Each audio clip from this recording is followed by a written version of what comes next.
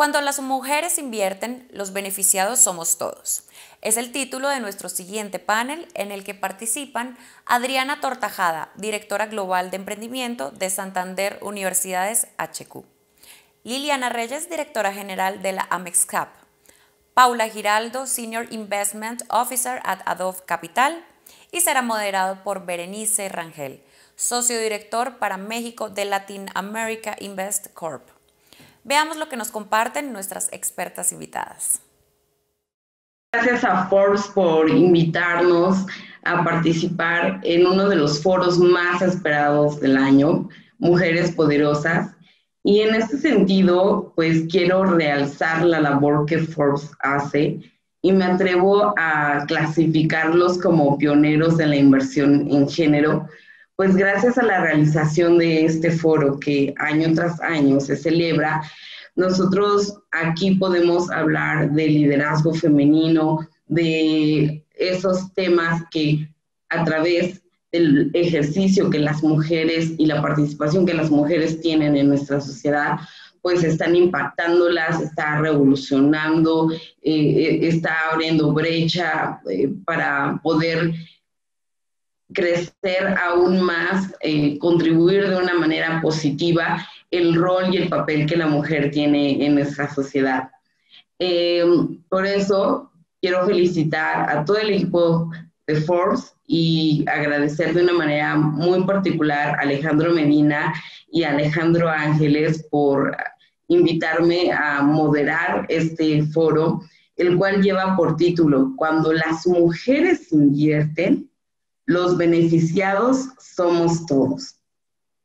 Y aquí quiero ejemplificarlo de una manera pues bastante sencilla con aquel pasaje en donde nos habla acerca de una mujer que la denominan como virtuosa, porque las actividades que esta mujer realiza no solamente se centran en el cuidado y la atención a su familia, sino que a través de lo que ella hace, pues causa un impacto en la sociedad, porque no solamente es madre y esposa, sino que también es empresaria e inversionista. Entonces, por eso aquí yo quiero que podamos hablar precisamente de los casos de éxito que hemos estado escuchando a través de varios años, de cómo el liderazgo de las mujeres justamente están trayendo esos beneficios a la sociedad. Y para eso, pues estamos reunidas aquí con 3 mujeres muy poderosas en el ámbito de la inversión y que sus nombres son Liliana Reyes, que es la directora de la Asociación Mexicana de Capital Privado, AMESCAP. También tenemos con nosotros a Paula Giraldo, que es Senior Investment Officer de Adobe Capital, y a Adriana Tortajada, directora global de emprendimiento de Santander Universidades del Grupo Santander. Y si ustedes me lo permiten, vamos a tener las biografías de estas mujeres ahí en la página de Forbes, y vamos a, en este momento, obviar el currículum. Pero quiero resaltar algo muy importante de estas 3 chicas.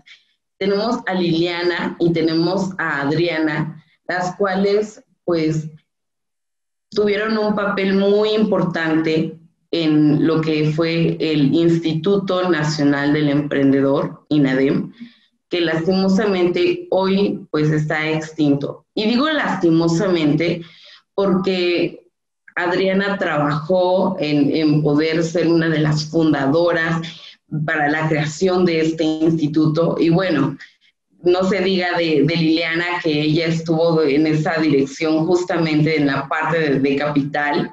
Y creo que esa labor no solamente benefició a un grupo de la sociedad, los beneficiados ahí fuimos todos.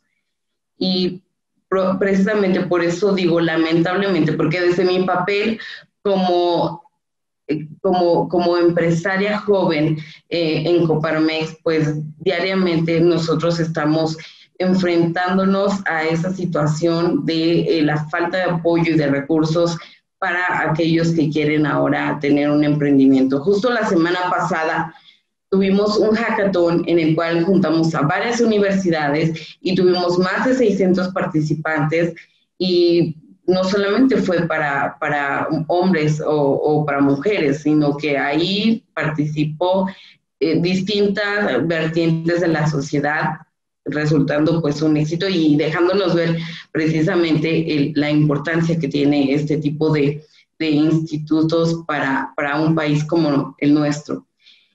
Y tenemos por otro lado a Paula Giraldo, que es una chica la cual ha sido reconocida por la Asociación Latinoamericana de Capital Privado como una de las mujeres que está invirtiendo en la parte tecnológica, y que a raíz de toda esta situación que estamos viviendo, pues miramos que precisamente en donde más se está poniendo recursos, en donde más están habiendo participación de parte de los inversionistas, es precisamente en el sector tecnológico. Así es que, sin más preámbulo, sin más charla, quisiera que comencemos a hablar y que nos digan estas tres mujeres poderosas si hay una característica que define la participación de las mujeres en el mundo de las inversiones. Me gustaría comenzar contigo, Liliana, si nos puedes apoyar y ampliar información sobre esta pregunta. Muchísimas gracias, Berenice. Muchas gracias a todas las mujeres poderosas con las que comparto el día de hoy este panel. Felicidades a Forbes por esta iniciativa, porque claramente este tipo de iniciativas son necesarias para que la participación de las mujeres en posiciones de decisión pues se incrementen en México y en todo el mundo, ¿no? Yo creo que una característica de la participación de las mujeres en el sector de capital privado es justamente una baja participación en los niveles de decisión. Y esto es pues muy relevante porque pues nos señala que hay mucho camino por recorrer. Solamente compartirles algunos datos que creo que son importantes. De acuerdo a varios estudios, por ejemplo, a nivel Latinoamérica y el Caribe, el porcentaje de mujeres que están en niveles senior es únicamente 8%, eso es Latam y Caribe. Cuando vemos el sector de Venture Capital, los números mejoran un poquito a nivel global. El porcentaje de mujeres que participan en niveles de decisión es el 13%, y cuando vamos a estudios ya más específicos y de toda la industria, como Estados Unidos y Canadá, ese porcentaje llega al 16%.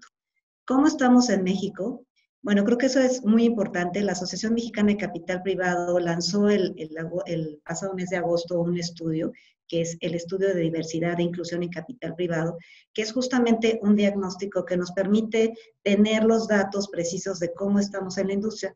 Porque yo creo que la problemática, de alguna manera, es que no existen estos datos y que necesitamos tenerlos para confrontar la realidad y empezar a medir cómo vamos avanzando, ¿no? Entonces se lanza ese estudio, es un estudio que se decide hacer a iniciativa de un comité interno de la asociación, que es un comité de diversidad e inclusión. Digamos, el tema de género es un primer approach y evidentemente es muy importante, pero también hay que trabajar en otros temas de inclusión, que pueden ser otras minorías. Pero bueno, este es un primer paso.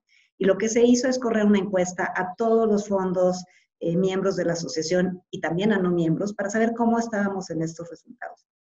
La noticia es que estamos muy parecidos a lo que existe a nivel global. Digamos, dentro de todo no estamos mucho peor, pero realmente estamos igual de mal que todos, ¿no? Por un lado tenemos que 42% de las mujeres, digamos, el 42% de las personas que entran a un fondo de capital privado son mujeres, lo cual en general, con las estadísticas, incluso en relación a Estados Unidos y Canadá, es un poquito más alto que el promedio. En Estados Unidos y Canadá aproximadamente es el 39%, de acuerdo a algunos estudios que revisamos. En México no estamos a mal. El problema es que a lo largo del tiempo, las personas eso se va haciendo como una pirámide. Entonces, ya cuando llegan al nivel senior, lo que vemos en México con este estudio fue que llegamos a un 9% a nivel senior. Entonces son similares, un poquito mejor que el estudio de Latam y del Caribe, pero realmente todavía el desafío es muy grande y hay muchas cosas que hacer. El estudio, además, fue una herramienta muy poderosa porque además de darnos estos datos como muy precisos, lo que también nos permitió es tener un diagnóstico de la percepción que tienen los administradores de los fondos respecto a este tema. Y ahí hay muy buenas noticias. Por un lado, fue una encuesta de percepción y otra encuesta más a nivel administrativo para ver qué tanto la percepción coincidía realmente con las acciones que están llevando a cabo los mismos fondos. Entonces, el estudio demostró que un 96% de los administradores reiteraron su compromiso por trabajar en estos temas de género, de diversidad, en apoyar, en cerrar la brecha, porque reconocen el vínculo de los beneficios al incorporar la diversidad y la inclusión de género en una mejor toma de decisiones. Sin embargo, cuando vemos la otra encuesta que se hizo, era de administrativas, o sea, realmente preguntarle a las personas en los fondos qué políticas y qué acciones estaban llevando para estos temas de diversidad e inclusión, vimos que solamente, más bien, el 71% no cuenta con ningún tipo de políticas de diversidad e inclusión, aunque 82% afirmaron que están dispuestos a implementarlo. Entonces son resultados, por un lado, alentadores porque existe el compromiso, el liderazgo y la conciencia de que algo tenemos que hacer. Los datos son muy reveladores para decir, oye, en este nivel estamos, pero sí, claramente hay mucho trabajo que realizar. Y también nosotros hicimos, y vamos a lanzar muy próximamente, es una recopilación de herramientas, le llamamos el Diversity Toolkit, que justamente lo que pretendemos es darles a los fondos, una vez que se diagnosticó, decirles, oye, estas son todas las herramientas que tú deberías implementar para que estos números cambien. Si realmente existe ese compromiso por cerrar la brecha de género, ¿qué tendrías que hacer? Y creo que eso también es súper relevante. Creo que a nivel de conciencia prácticamente creo que no habría nadie que dijera que no está de acuerdo con eso y con todas las evidencias que existen de los beneficios de la diversidad, pero realmente estamos haciendo muy poco. Entonces hay que ponerlo por escrito, seguir reglas muy específicas, ayudar a los fondos también en este tema, porque pues desafortunadamente existen muchos sesgos inconscientes y algunos conscientes que a veces hasta nosotras mismas como mujeres pues no tomamos las acciones conducentes, ¿no? Entonces este documento que se está por salir, que obviamente vamos a compartir con todos, pues sí marca etapas muy concretas de lo que tenemos que hacer. Por un lado, alinear, diagnosticar, intervenir, implementar y evaluar. Entonces son cosas como muy claras y el documento que estamos trabajando te va a llevar de la mano para que cada fondo encuentre la manera de ir avanzando en estos temas.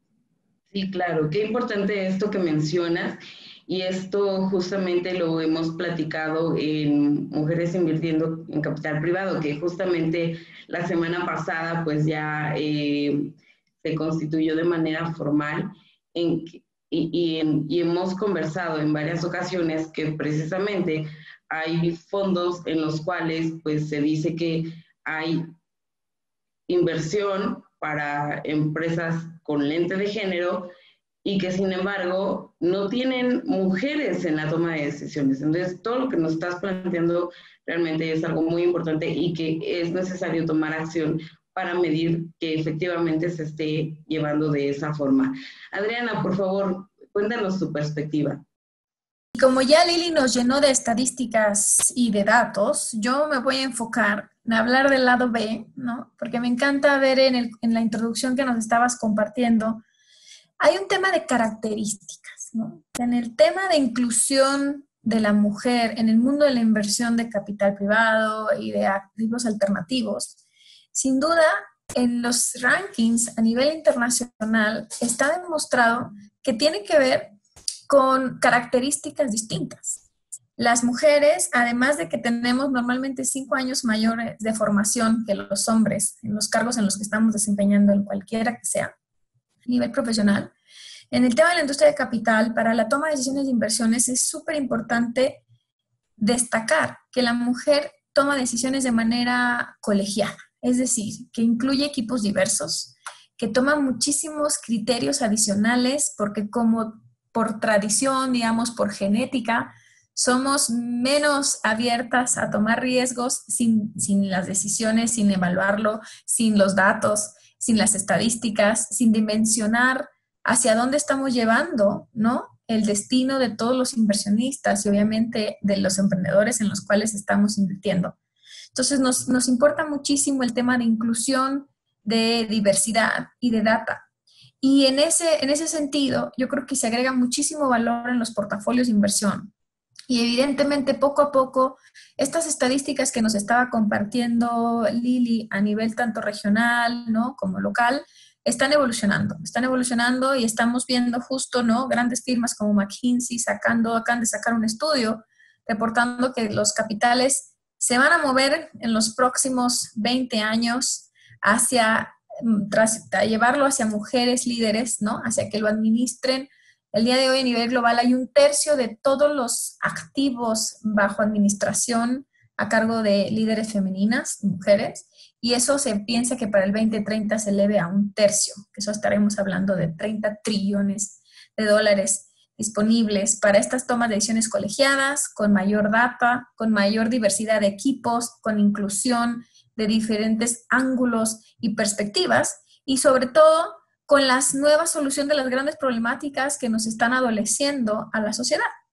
Entonces, ya lo decías en un momento, la mujer aporta también el tema de largo plazo, de trascendencia, ¿no?, de hacia dónde nos va a llevar y qué consecuencias tiene, que esos son los principios, ¿no?, los Objetivos de Desarrollo Sostenible de la ONU, y todos estos temas de incorporación en las políticas de inversión tienen que ver con ver de otros prismas las construcciones de portafolios, ¿no? Entonces, a mí me gustaría añadir este punto: ¿en qué características estamos viendo en la inclusión de las mujeres en el sector de capital privado? Excelente, y has tocado un punto muy importante que son los Objetivos de Desarrollo Sostenible, y que escuchando a mujeres como Alicia Bárcena, como Rebecca Greenspan, en donde pues nos han estado comentando a través de diversos foros con mujeres líderes de los retrocesos que se han estado teniendo en tener a mujeres precisamente en puestos de liderazgo o lo que están enfrentando ellas en el ámbito laboral. Muchísimas gracias, Adriana, y por favor, Paula, también queremos escuchar tu opinión. Claro, bueno, yo creo que coincido con lo que mencionaron Adriana y Liliana. Creo que lo último que agregaría es tal vez algo que se está dando ahorita, es el interés de las mujeres de darse a conocer, de crear estos espacios de trabajo en el cual se pueda compartir conocimiento, en el cual estas mujeres se den a conocer. Entonces, a mí me gustaría resaltar, aparte de, como mencionaste, Mujeres Invirtiendo, hay 2 grupos que a mí me gustan mucho que conectan emprendedoras con mujeres inversionistas, que son los grupos que crearon Susana García Robles y Marta Cruz.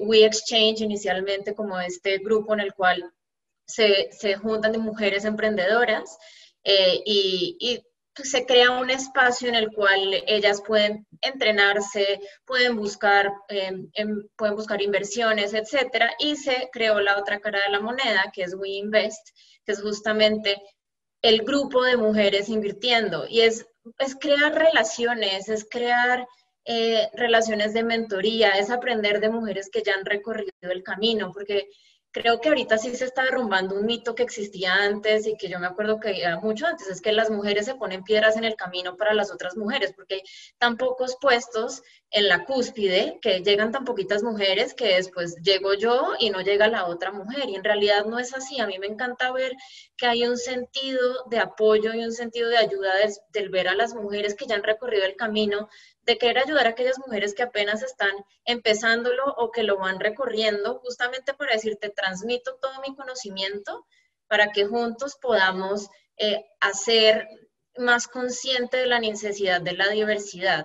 Como mencionaba Liliana, ya se está haciendo un esfuerzo con los datos de mostrar a los fund managers que tener diversidad en la mesa paga, que no es acto de caridad, no es simplemente llenar el check de contrato minorías y contrato mujeres, es que en realidad traemos y traen otras minorías muchísimo a la mesa, muchísimos, imagínense ustedes, contextos, diferencia de educación, diferentes culturas, las características que mencionaba Adriana, principalmente en términos de género. Entonces es un ganar-ganar, y yo creo que todos estos datos lo que están quitando de la cabeza es que es caridad tener a las mujeres o tener a las minorías dentro de las estructuras, es que en verdad es absolutamente necesario si queremos dar un siguiente paso. Y estos grupos, como los que les mencionaban, a mí me gustan mucho porque creo que dan ese espacio seguro a las mujeres de empoderamiento y a la vez están creando también esta conciencia que es absolutamente importante para dar ese siguiente paso.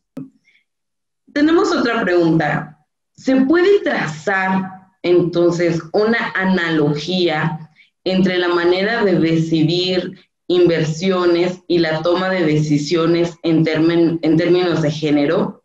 Yo creo, a mí por ejemplo este diagnóstico me gustó mucho y creo que los datos, aunque son extensos, son buenos porque sí nos ayudan a medir y medir es fundamental. O sea, a mí me parece que esta parte de convencimiento de los beneficios se queda corto si no tenemos evidencia, ¿no? Desafortunadamente se necesitan esas evidencias, por eso en México ya las tenemos, que eso es muy bueno. Es como si vas al nutriólogo y te van a subir a la pesa y te van a decir, realmente tú crees que estás muy bien, pero no estás muy bien, y aunque tú digas que haces muchas cosas por cambiar, en realidad no las estás haciendo, y tienes que seguir un plan muy específico, ¿no? Entonces, definitivamente vemos que si no hay, a su vez, mujeres en los equipos que deciden en los fondos en dónde invertir, pues seguramente va a haber un sesgo a la hora de que tú inviertas en una empresa que a lo mejor no tiene estos equipos diversos. Y también los fondos tienen que aprender, tener herramientas que les permitan quitar esos sesgos, sobre todo los inconscientes. Hay muchas cosas que hacemos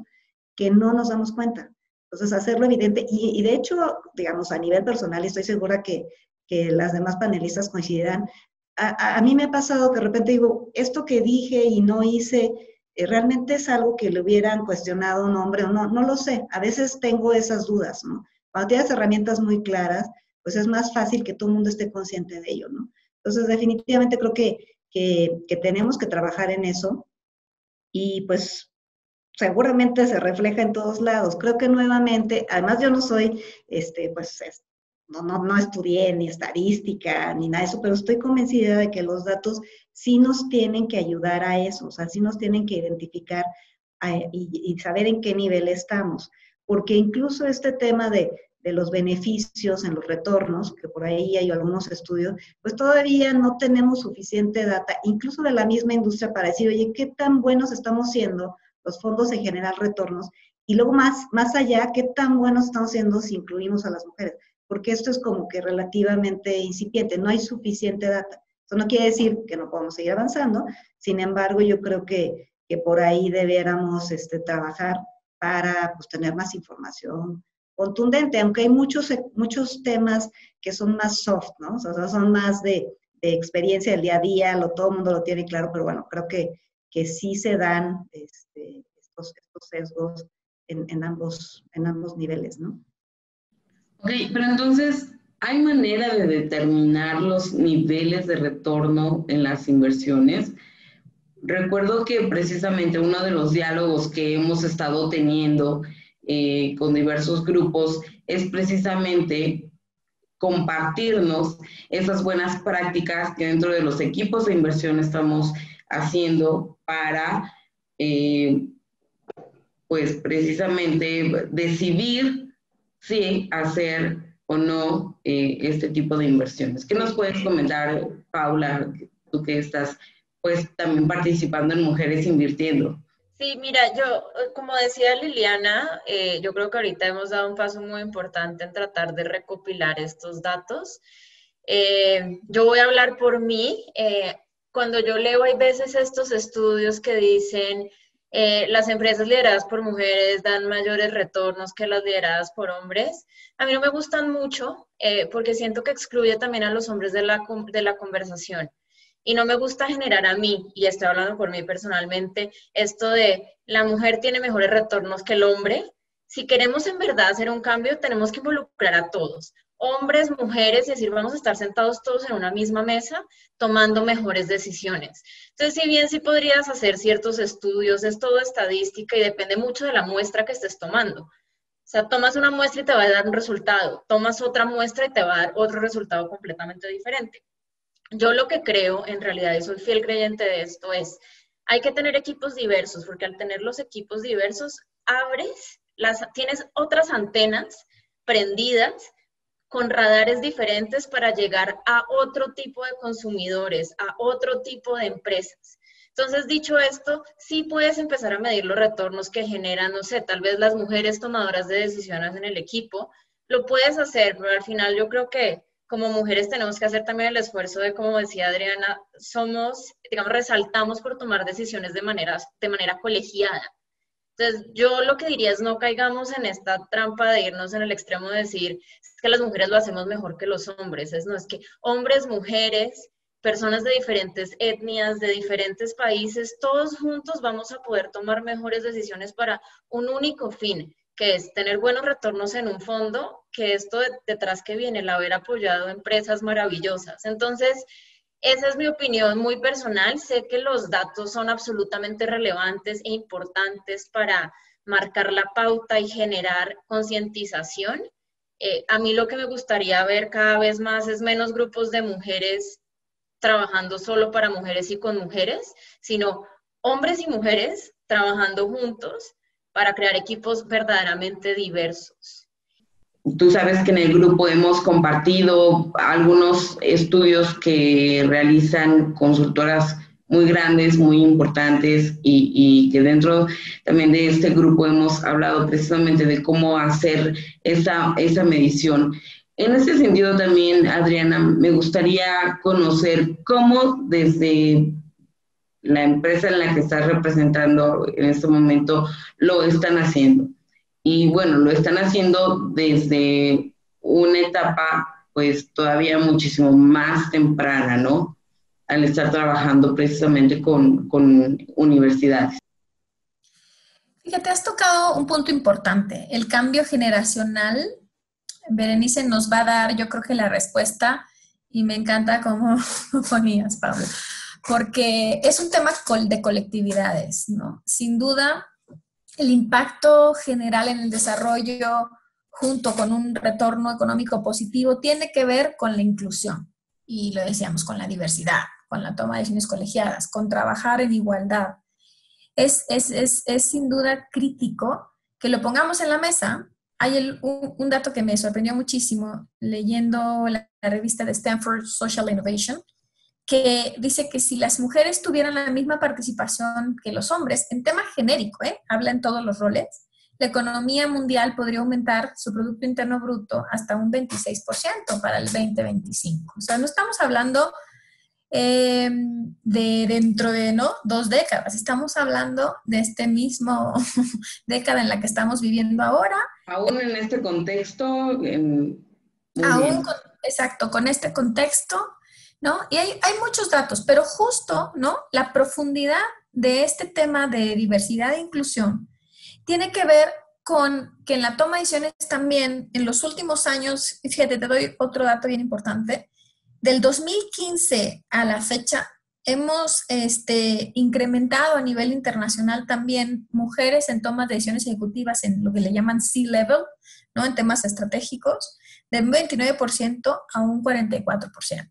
Los corporativos están incluyendo en sus consejos de administración, sus principales tomadores de decisiones, el tema de la diversidad y la inclusión de género.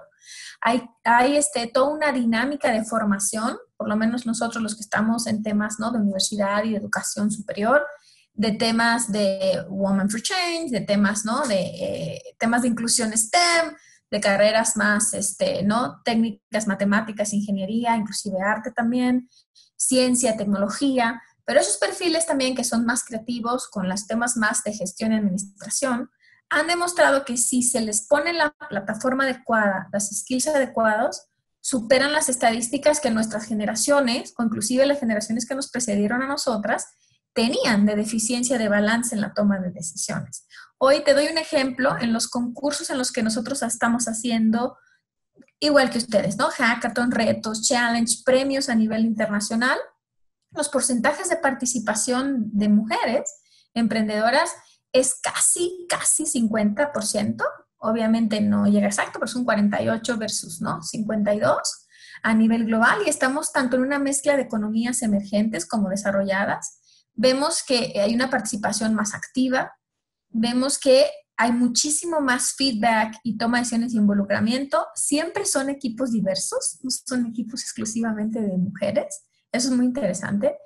Y incluso en los premiados siempre hay un equipo liderado por mujeres, ¿no? Y un equipo de hombres. O sea, ya empieza a haber un balance en las nuevas generaciones y una sensibilidad de que la diversidad genera impacto positivo, social y sustentable. Y esa decisión de las futuras generaciones de trabajar de manera más colectiva, creo que sin duda va a transformar los comportamientos del desarrollo económico de lo local a lo global, y sin necesidad de que estemos haciendo intervenciones no forzosas o mandatorias, como lo están haciendo algunos temas de empresas públicas, donde ya exigen un porcentaje de mujeres en el consejo, o de mujeres en su C-level, o de mujeres en altos mandos, que sea un tema por méritos, por apertura, ¿no? De escucha, y poner y facilitar el camino para que más mujeres se incorporen al mundo productivo de cierta manera. Algunas emprendiendo, otras siendo intraemprendedoras dentro de diferentes organizaciones,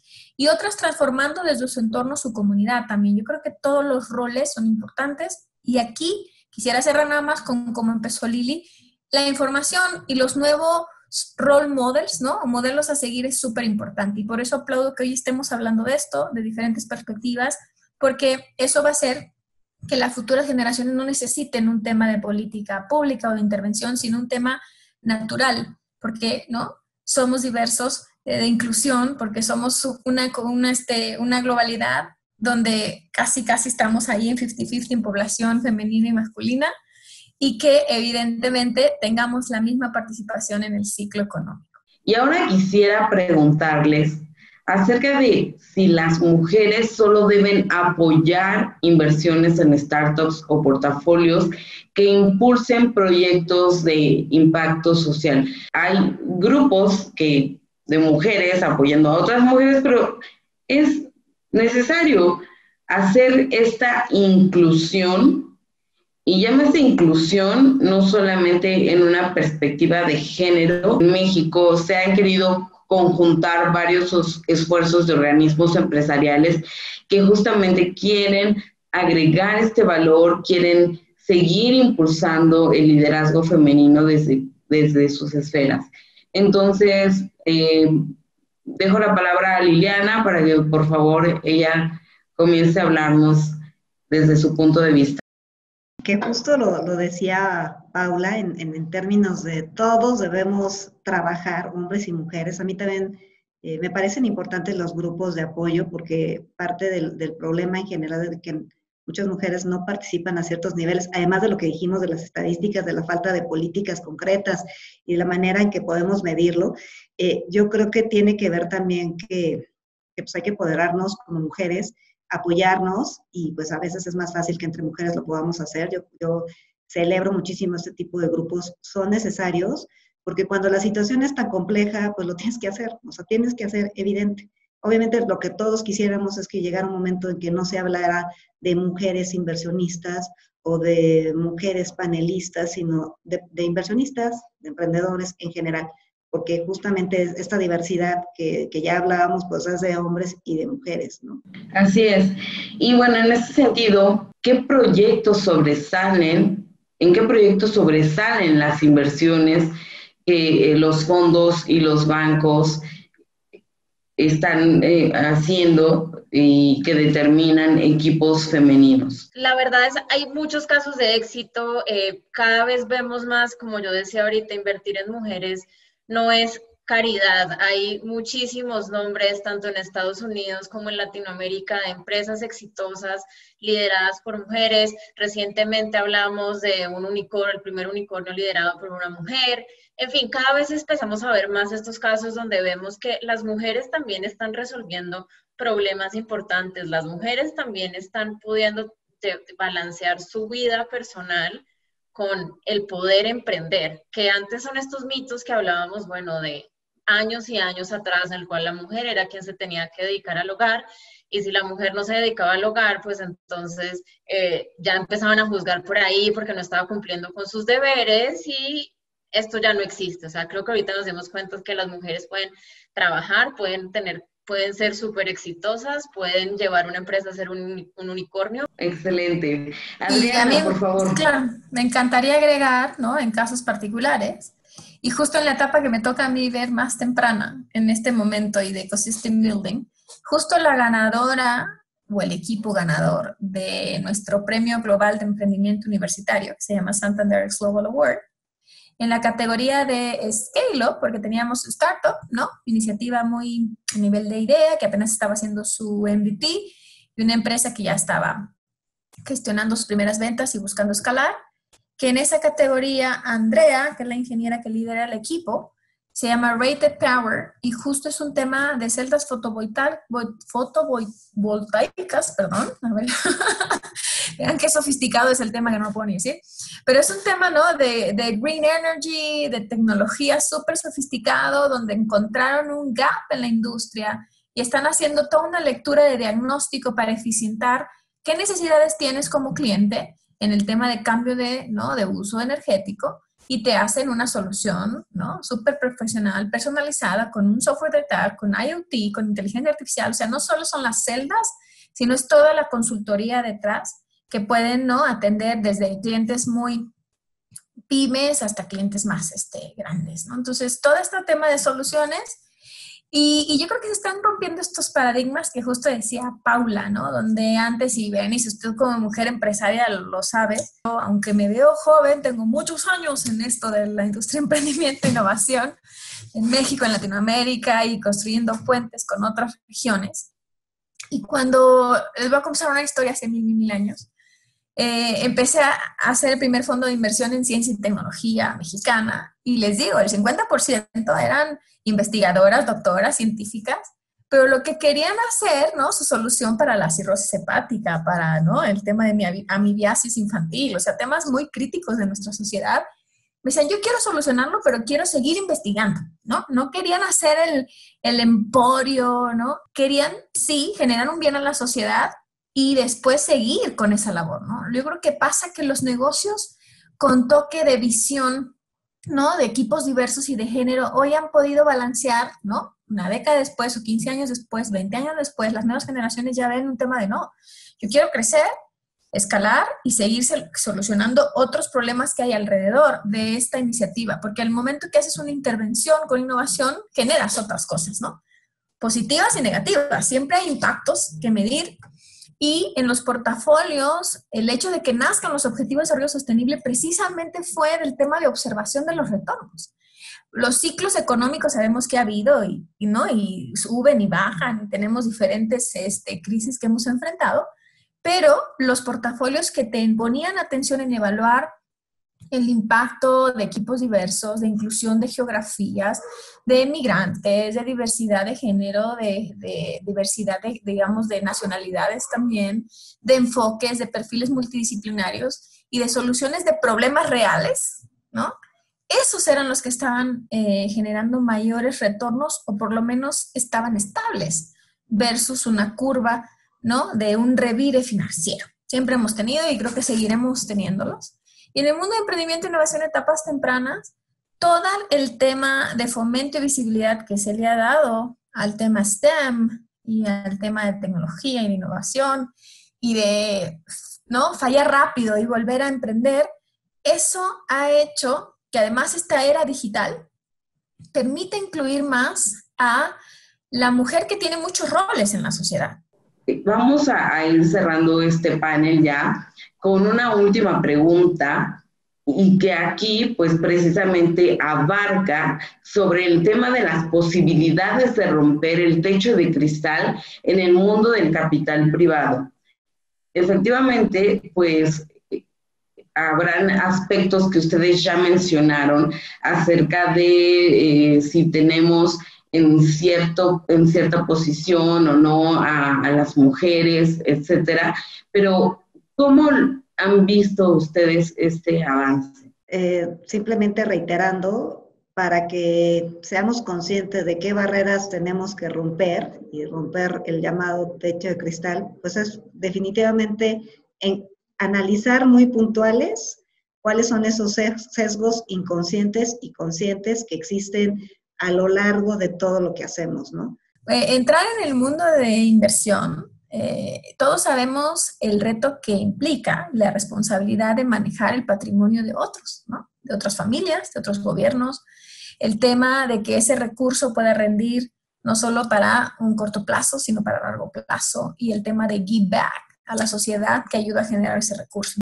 Creo que ya mencionaron consejos muy importantes, creo que es poco lo que podría agregar, tal vez lo que yo podría decir es, siempre me gusta el tratar de liderar dando un buen ejemplo. Entonces, si ya lograste entrar a un fondo, ya eres una de las personas afortunadas que logró estar en una posición de liderazgo, y como mencionaba Adriana, si no me equivoco, está el tema de give back. Mira atrás, si tú ya estás en un lugar privilegiado, ayuda a otras mujeres a que puedan entrar, ayuda a otras mujeres a que puedan seguir el camino, ayúdales a caminar ese camino que tú ya caminaste, y sobre todo yo lo digo, ábrelo más allá de mujeres, empieza a ver en temas tan sencillos como cómo es el proceso de reclutamiento. Estoy reclutando en las mismas universidades de siempre, ¿por qué no me voy a voltear a mirar a las universidades públicas?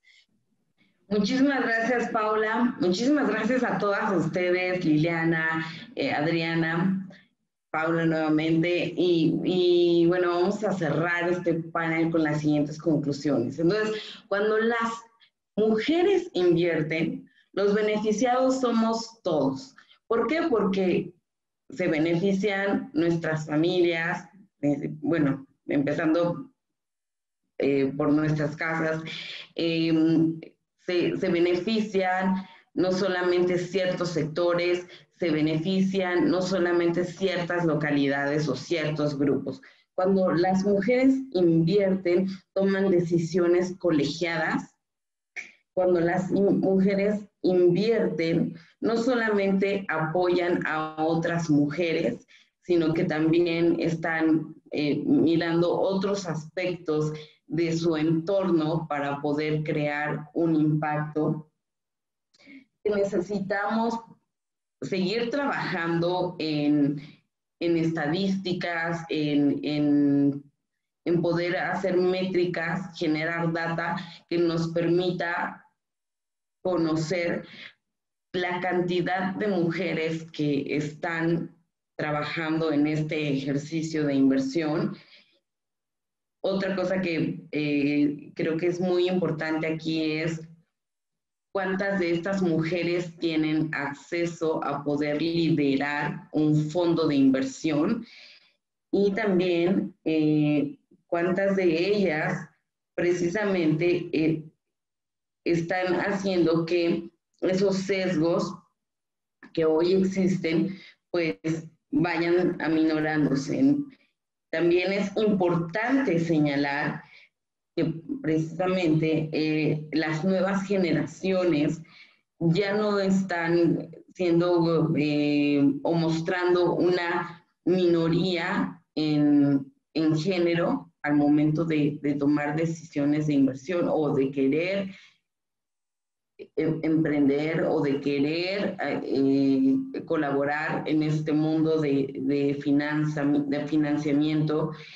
Y también es muy importante pues seguir trabajando todos de la mano para poder lograr el mundo que queremos, un mundo pues que, como lo hemos escuchado en tantísimos foros, muchísimo más incluyente, que pueda traer beneficios para toda la sociedad. Así es que vamos a despedirnos agradeciendo una vez más a Forbes. ¿Y a quién de ustedes les gustaría dejar un hashtag o una frase así padrísima para Twitter? Hablando de cuando las mujeres invierten. Ajá. Exacto, pero que es Women are the new face of wealth. No sé cómo la convierta Forbes en algo más chiquito, pero esa me encanta. Ok. Lili, Paula, ¿se les ocurre? La que dijo Adriana está buenísima. Yo soy muy mala pensando así on the spot, pero a ver si a Liliana se le ocurre alguna otra. No sé, juntos podemos más, creo que... Juntos podemos más. Gracias una vez más a Forbes y que tengan pues sigan teniendo una jornada de actividades excelente.